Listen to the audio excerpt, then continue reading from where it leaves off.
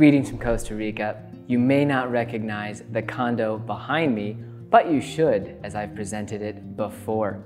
I'm standing in Iguana Villas number 2, which should be the poster child for transformative home makeovers here in Guanacaste.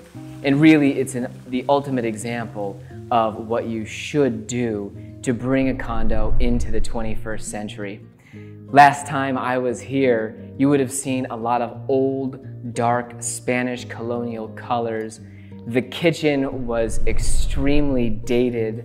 Everything about the condo was tired. There was old furniture. Everything felt as if there was just no life in it.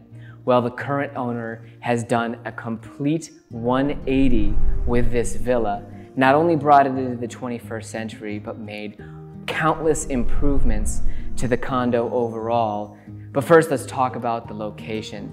If you'll remember, the Iguana Villas are only 2 blocks from an idyllic white sand beach named Playa Blanca.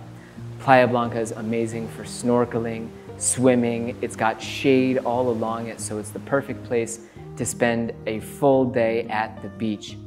You're only 2 minutes here from a paved highway in one direction, 30 minutes from Playa Tamarindo, where you have every imaginable amenity, and an hour from the Liberia International Airport. This condo has been absolutely taken down to its bones and redone by the current owner. From the floors all the way to the roof, they basically gutted the entire unit to ensure that everything was perfect for their family. Let's talk about some of the things they did here that I think are most important for a remodel now in Guanacaste. First, the floors were ripped out, and instead of the old, dark Spanish colonial tile, you now have a bright, really modern tile. They completely redid the kitchen as well as the bathrooms.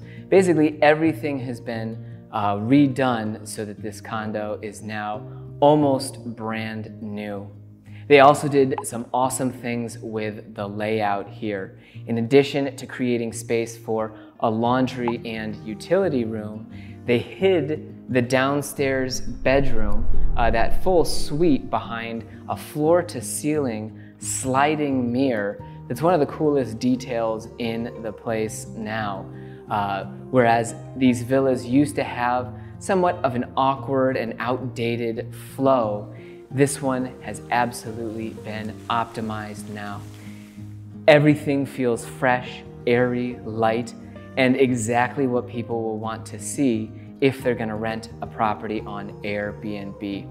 Given the location so close to that white sand beach, and given how easily presentable this condo is because of how beautiful it is now, I have no doubt you'd be able to do very well on Airbnb and VRBO.